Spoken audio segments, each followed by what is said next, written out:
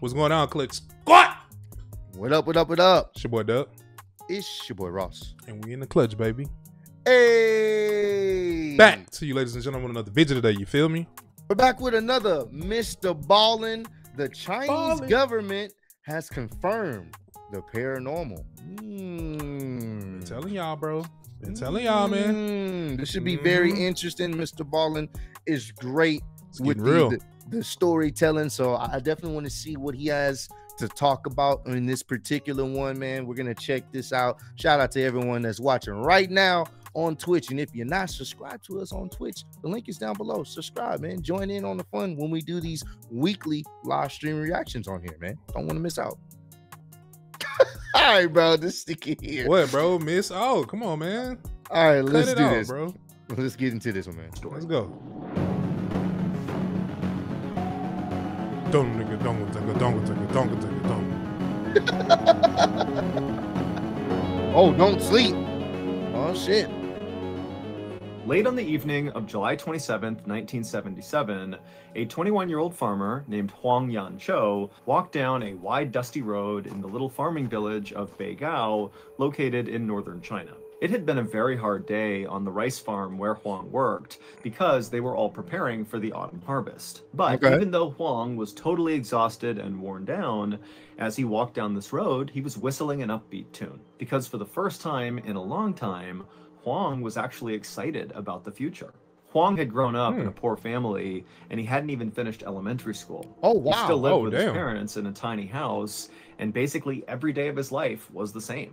He got up at sunrise, he walked to work, he worked all day until he barely could even stand, and then he would walk home and he would go to bed. But the reason Huang was now feeling kind of excited about his future was because he had just gotten engaged to a beautiful girl in a neighboring village, and their plan was to get married after the autumn harvest. Hold on, bro. Huang was already hard at work, literally. Do-rag perk, bro. What'd he say? Two Wongs don't make a right. See, this is why, Do-Rag, we can't make you a mod, even if we wanted to. Two Wongs don't make a right. This is why. All right, bro. All right, my bad. This is why. This is why, Do-Rag, bro. Literally building them a house that they could move into after they got married. And in fact, on this particular night, that was where Huang was going. He was going to the property where he was in the middle of building this house, and he was going there not to work on the house anymore, but really just to admire his property, because again, he was just so excited about the future. Huang turned the corner and his beautiful half-constructed home came into focus. The foundation, the walls, and the ceiling were all complete. All he had left to do was put in the windows and the doors. And so Huang walked up and ran his hand over the beautiful brick he had laid around the outside of the property. Brick was not cheap. He had worked extra hours to afford this brick. And so he was just so proud of it, and he ran his hand over it. And then he kind of stepped back and kind of imagined the house when it was all done. And then when he felt satisfied that he had seen enough, he just kind of nodded and turned and just continued walking back towards his home, his parents' home, which was only a few minutes away. When Huang got to his home, he went inside, and his mom already had a meal made for him. It was just some rice and veggies.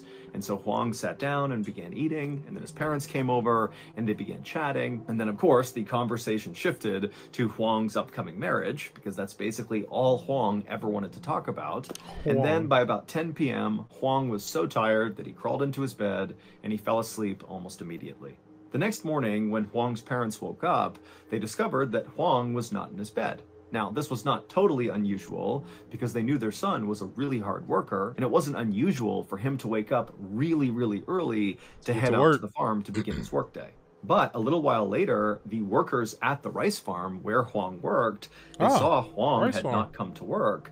And because that was so out of character for him, one of the workers actually walked to Huang's parents' home to see if he was okay. And when Huang's mother found out her son had not shown up to work, she was really worried, but she told this worker, oh, my son must have gone to the house he's building, go over there and see if he's there. But the worker from the rice farm went to Huang's property he was building, and nobody was there. And so when he came back and told Huang's mother, this sent her into a total panic, because really for her, this was like completely out of character for her son. He would never miss work. He would.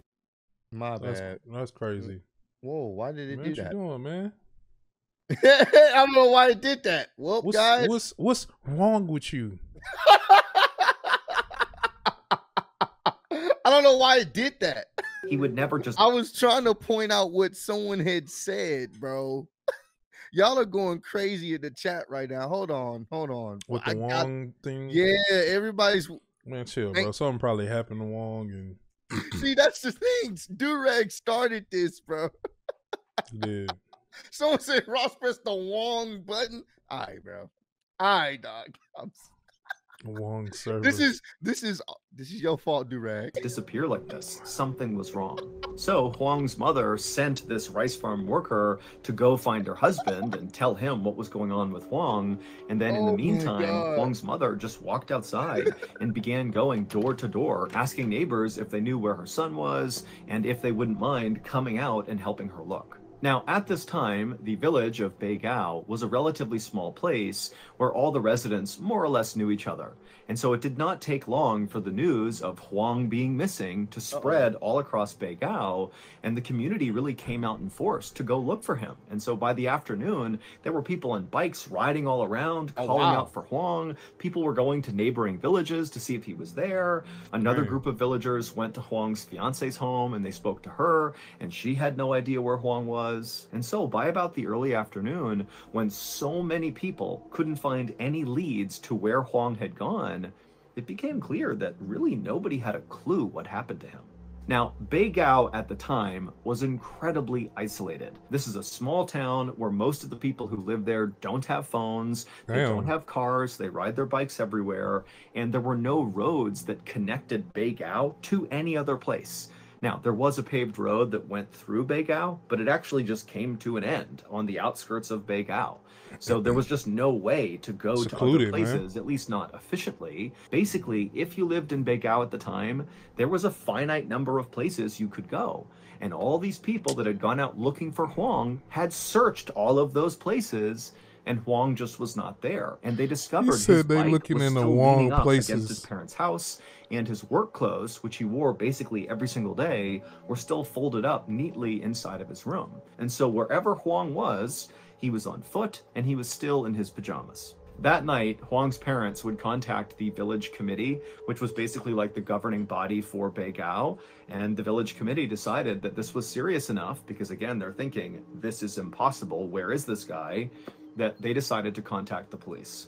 But when the police got this call, they did not launch an investigation right away because they had limited resources and there was no sign of foul play here. It was very weird that Huang was missing, but he was an adult, and if you wanted...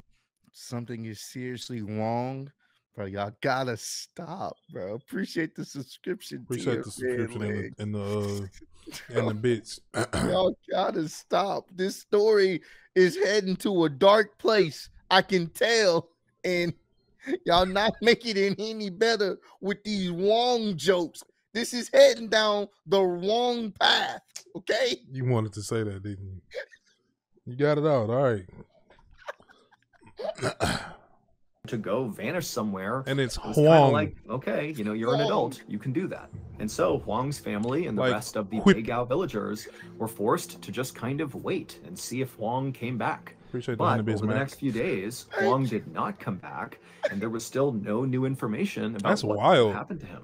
Early on the morning of August 5th, so 8 days after Huang went missing, and still by this point, there's no sign of him, the deputy director of the Beigao Village Committee came running up the road to Huang's parents' house and knocked on the door. When the door opened up, it was Huang's father, and the deputy director handed him a telegram he had just gotten and said, "Read it." And so Huang's father took the telegram and began reading it, and as he did, his eyes went wide, and then when he was done, he looked up and he was just so confused. Nice cutaway there. Last weekend, I asked old Sego! Hold on, bro. Hold on. Why you skip that, bro? Look at that entertainment. I didn't skip it. I paused it. What the fuck was that? Come on, bro. I'm interested to see what's going to happen. Wait, hold on. Wait. And then when he was done, Sego! What do you wanted to snack on for our Super Bowl 58 watch party? Hey, that was so out of character for him. This nigga, what the fuck was that? I thought this was a different person, and they did a voice change or something. Oh, for real, bro. Bro, this nigga here. Wielding coconut crabs? No! But did it get us jacked up about Super Bowl 58? Yes, it did. And so once again, this year, we are partnering up with DraftKings to make sure all you fans of the strange, dark, and mysterious out there get access. This kid did all that for DraftKings. So he said, bro, took a park. You said, oh, you want this ad to be exciting? Oh, I got you. Hey, that caught me off guard, bro. I was not expecting because he was such in a deep like tone and just mellow. Wong ballin'. Come on. Y'all niggas. Oh my god. I was not expecting that, bro. Oh my god. Then they come back with the music. Yeah, the telegram had been sent 8 days earlier at around 9 a.m. on July 28th. So basically, right around the time that Huang's family discovered Huang was missing was when this telegram was sent. But for whatever reason, the telegram had been very delayed, and so they were just receiving this telegram now, 8 days later. And the contents of this telegram made no sense. It said that just 9 hours after Huang had fallen asleep in his parents' home, he was discovered lying on the sidewalk in the middle of this bustling city called Nanjing, located 600 miles to the south of Beigao. Now, the reason Huang's father and the deputy director were so confused by this telegram was this was impossible. Remember, Huang does not have a car, so the only way he could get around was on foot or on his bike, and we know he left his bike by his house, so he's on foot and very likely in his pajamas. And what, he's going to go 600 miles? I mean, even if he walked the 30 miles to the nearest train station, 9 hours, because that's how much time it took from falling asleep to being discovered in the city, is not enough time to go the remaining 570 miles to Nanjing. So Huang's father and the deputy director, they talked about this, and they both decided that, you know, this just can't be true. Clearly, somebody has mistaken some other person for Huang, because he cannot possibly be all the way in Nanjing. Now, this telegram said that Huang was being held in a deportation center in Shanghai, and so Huang's father and the deputy director decided they would send the telegram back to the sender at this deportation center and tell them, hey, if this really is Huang, he should have a very specific birthmark on his wrist. And so when they sent this telegram off, they fully expected to get one back that said, oh, our mistake, you know, it wasn't him. But they got a reply relatively quickly, and it said, oh yeah, he's got that exact birthmark. It's definitely Huang, but he's very confused. He doesn't really know what's going on. And so somebody from your village has to go get him. Huang arrived back home in the middle of August, so about 2 weeks after he had gone missing. And as soon as he got there, his fiance and his parents were so happy to see him, and pretty soon a steady stream of friends and neighbors and other family members began coming to Huang's house to talk to him, to hear his story, to hear about what happened. But Huang really didn't understand what had happened to him, and so mostly he just didn't answer any questions he got asked. He just kind of kept his head down and just kept saying, you know, I don't know what happened. And then really when his family pressed him and said, you know, like, you got to tell us, you know, this is so crazy, what happened? He would say, look, like, I'm going to tell you what happened, but I don't even know if I can believe the things I'm going to tell you. And so Huang would say, you know, all he could remember was he went to bed in his own bed in Beigao. And then the next morning he woke up and he was laying on the sidewalk. And when he opened his eyes, he saw there was this big swimming pool, and then near it was a sign that said Nanjing. And so that was how he put together that he was in Nanjing. And then almost immediately, these two police officers wearing all white just kind of appeared out of nowhere, and they walked up to Huang, they scooped him up, and without really saying anything to him, they brought him to that deportation center in Shanghai, which is a place where people who seem confused or mentally ill would be sent in order to help them get home. And that was it. That was Huang's entire story, that he just basically woke up in Nanjing with no idea how he got that's there. wild, bro. And so after he told his family, they all just kind of looked at him like, really? Like, that's what happened? That makes no sense. But Huang, I mean, he was completely lucid. He was explaining it really specifically and really simply. I mean, he looked and sounded exactly like he normally did, and he seemed very honest as he was telling the story. Over the next few weeks, Huang kind of reintegrated back into his life, but things just were not the same. People were now scared of him. I mean, kids literally ran. Wong teleportation spell. They've been doing this for the whole Yeah, week. I've been seeing it. Wong vacation. Dog. Wong. Oh my Wong God. Uber. Wong person. Y'all wrong.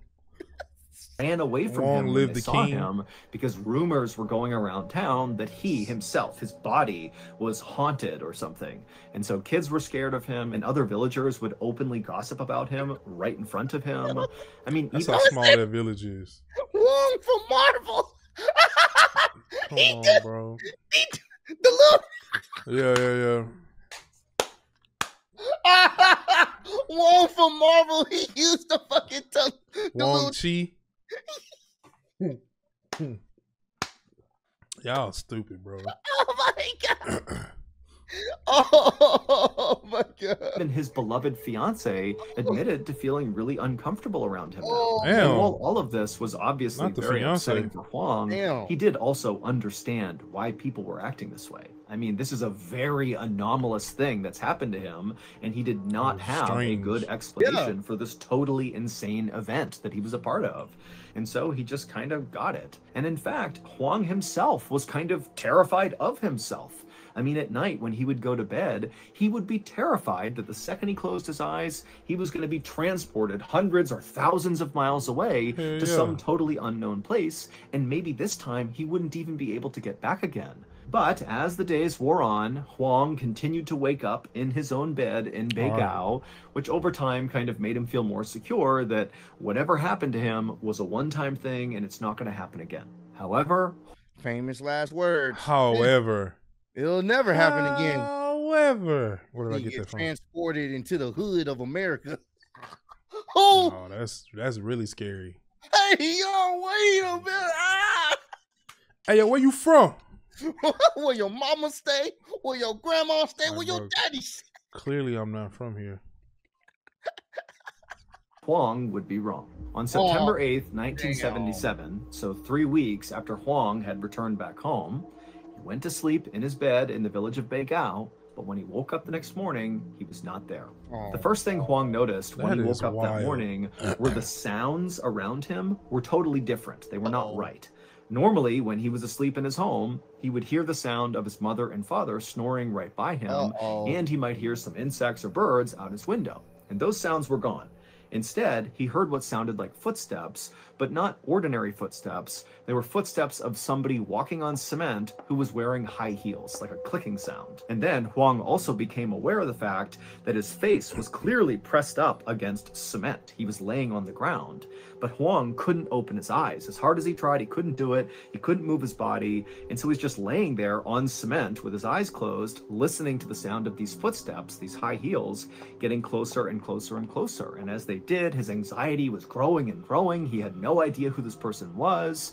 And then these footsteps, they got right up to him and then passed by him. And Huang felt the breeze as this person walked right past him. And then after this person in high heels had kind of walked off in the other direction, Huang finally was able to wrench open his eyes, and he sat up and he looked around, and one, he couldn't find anybody. It was totally abandoned all around him. So whoever had those high heels on had somehow vanished in plain sight. And then also, as Huang continued to look around him, it looked like he was in the middle of this city. But again, there's nobody out there. It's like this abandoned city street. All he had in front of him was this clock up on a building that said 1 a.m. And so pretty soon, Huang was just kind of walking in circles, screaming out for help. And right when he was about to just start sprinting in any one direction in hope that help would be somewhere out there, Huang felt a tap on his shoulder. And then the person tapping him from behind him said, "Are you Huang Yancho?" Huang spun around and he saw there were these two men in military uniforms standing there, and for a second, Huang felt relieved. Somebody was here to help him.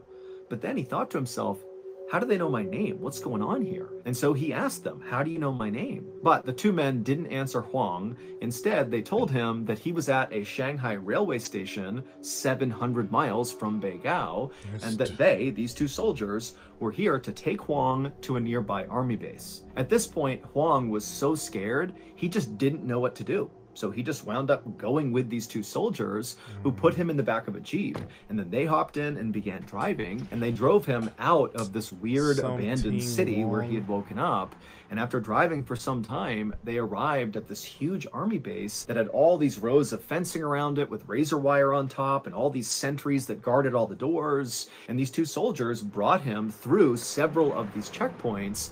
And then when they reached the very last one, they stopped the car, they got out, Huang got out too, and the two soldiers that were with him grabbed Huang's shoulders, and they basically led him through the last checkpoint, which was manned by armed guards. And as Huang was led through this gate, the armed guards seemed to not even notice these soldiers or Huang. It was like they were invisible to the armed guards. But either way, they got through the final checkpoint, and then the two soldiers that were carrying Huang led him to this kind of nondescript big building, and they opened up a door, and they began walking down this long hallway that kind of zigged and zagged. It was like a maze of different directions you could go. And then finally, they brought Huang right to this big door that said division headquarters over it. And then before Huang could say anything, one of the two soldiers that was with him knocked on the door. And then before anybody could respond, that same soldier reached down, opened it up, swung the door in, and then they pushed Huang inside, and they stepped in after him and shut the door behind them. In front of Huang was this big desk, and sitting behind this desk was a very senior-looking military official wearing a uniform.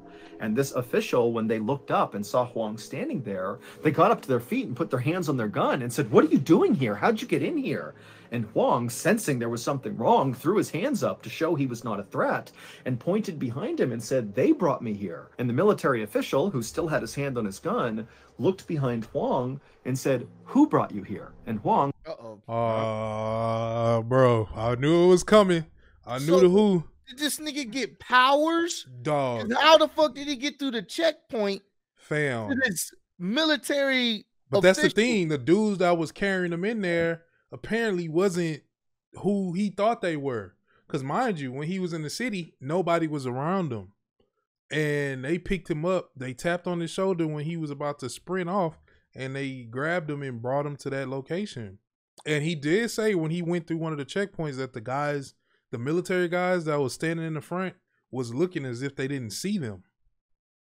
What the hell is going on here, bro? Wild, fam. What the fuck's going on, bro? He turned around and he saw the two soldiers who had picked him up and driven him here and led him to this room.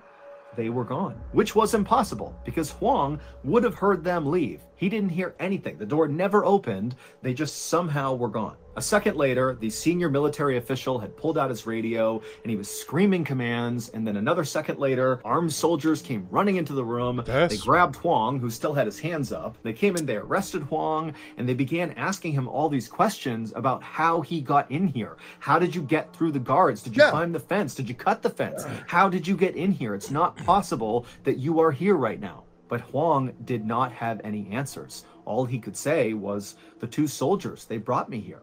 A couple of days later, Huang would be bussed back to Beigao. And again, his friends and family and everybody in town had all these questions about Huang got to go at that point. Again, Huang just had no answers. And then just 11 days after coming back home the second time, Huang would disappear again. And this time, he would tell people, "Bro, what the hell is this nigga?" Hey, bro. What the fuck is... I don't know what to say about this one. This nigga keep disappearing and ending up in random places. What type miles away. Bro, what type of superpower does this nigga got, bro? What is this? He don't know his power. He encountered two men who told him they were the same two men from the other two times he had gone missing. You had the first instance where he woke up and two police officers in white picked him up off the ground and brought him to the deportation center. And then the second time was the military base where you had those two soldiers who brought him through the gates and brought him to division headquarters.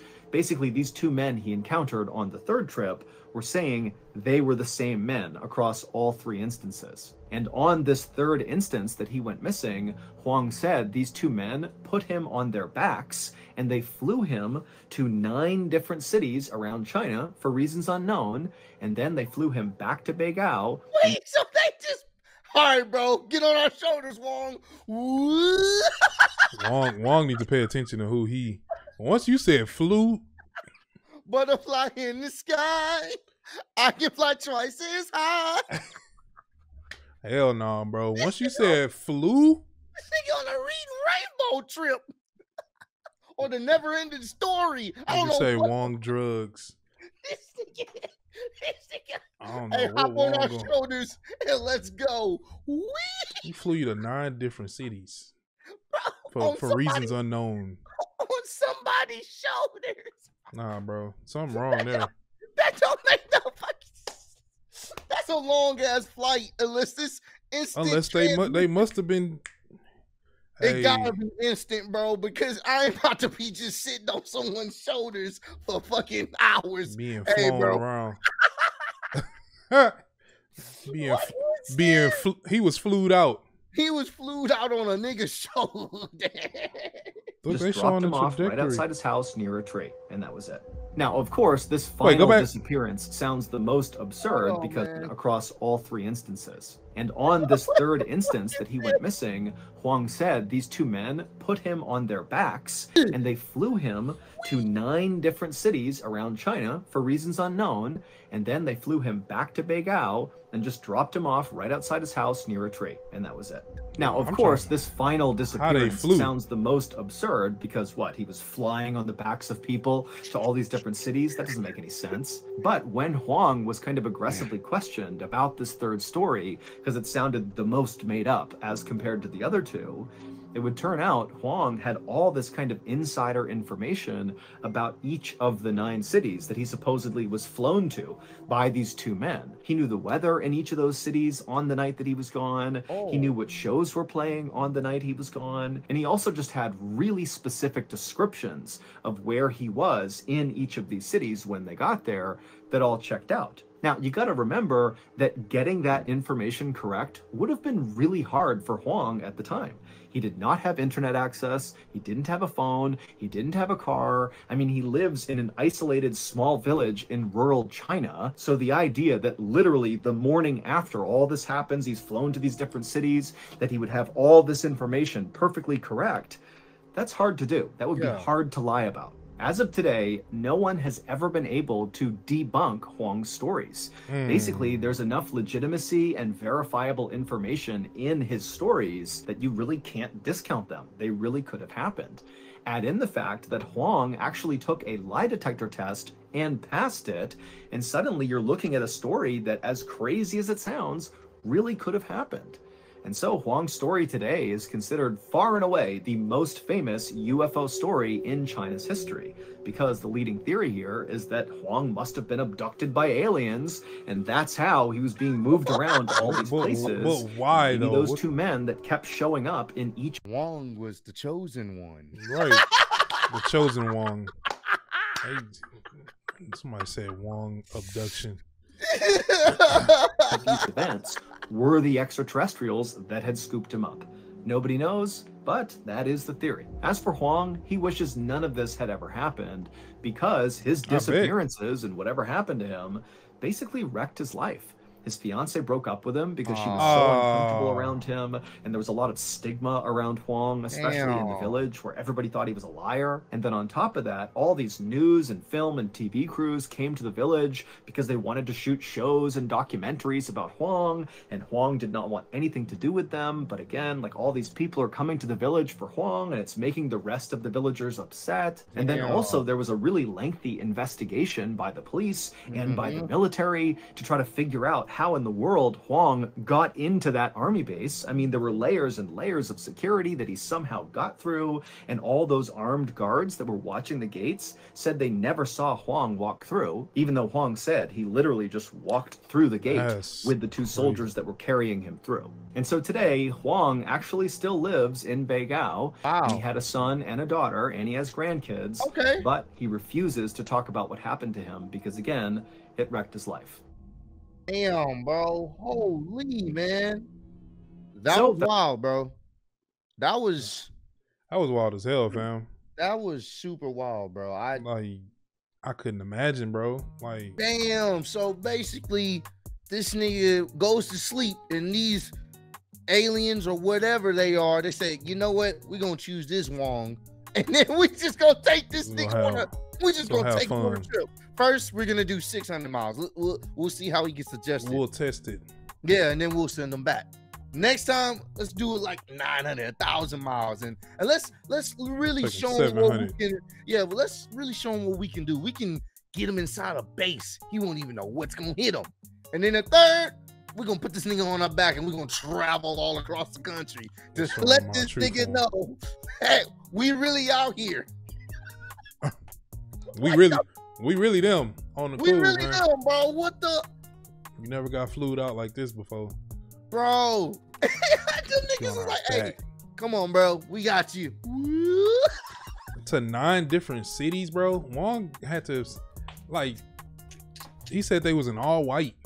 Bro, and the fact that they got this nigga in a military base, and this nigga pops up. Hey, Hey, what are you doing in here? How did you? The 2 dudes back. Now, I'm not crazy. So if it was us of this complexion, oh yeah, you would have got popped. As soon as we in that base, it would have been, hey, wow. Which is kind of fucked up because they threw him in there and then they disappeared. So whatever they did to get him through the first sets of clearance, they must have made him like invisible or something. Yeah, they put a goddamn invisibility cloak on him. And then they threw him in there with the general and then took the cloak off and then disappeared. Facts, that was kind of messed up, bro. They was messing with Wong, bro. Damn, bro. Wong just an innocent bystander. This nigga just wants to build his house. He wants to marry his girl and just live the simple life he was living. And the next thing you know, this nigga is being transported to different locations by 2 fucking foreign creatures for no apparent reason that we still don't know of. Is it safe to say he was at the wrong place at the wrong time? Yeah. But hey, if y'all enjoyed the video, make sure you run up the likes, subscribe. Let us know what else we be checking out, man. Keep on supporting us. Spread love, being love. They were crazy in the comments, bro. Make sure you join the Twitch if you can, bro. Yeah, in the chat they was crazy. So we love you guys. Continue to spread love, be love. We'll catch you in the next one. Peace out. Already. The bitches from Houston. If you got a problem, then we got the solutions. And there's no illusion. I made this shit happen, I'm living life lucid. I'm switching my strategies. Now they hate on me cause I'm causing casualties. So why are they after me? Deep inside they know they can't handle half of me.